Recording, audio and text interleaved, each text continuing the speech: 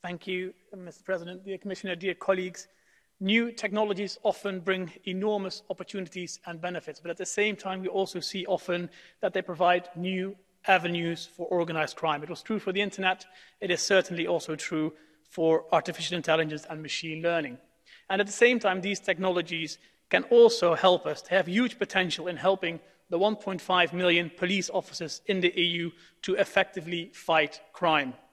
They can help in identifying criminals on the run. They can help forecasting criminal activity, and they can help us in finding counterfeit goods and currencies.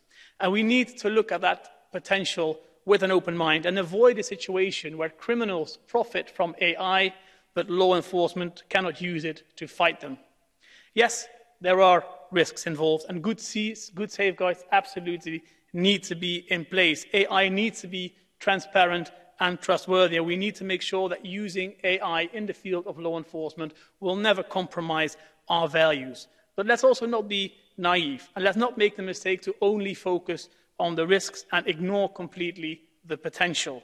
Several colleagues have said it already. AI is here to stay, and its use will only grow in the coming years. And we only have to look at some countries outside the European Union to see what we should not be doing. We need a balanced approach. We need a European approach, because innovation is in our European DNA, as is our ability to create artificial intelligence in a trustworthy, human-centered and value-based way. Let that be our European trademark in the world, also for law enforcement applications. Thank you.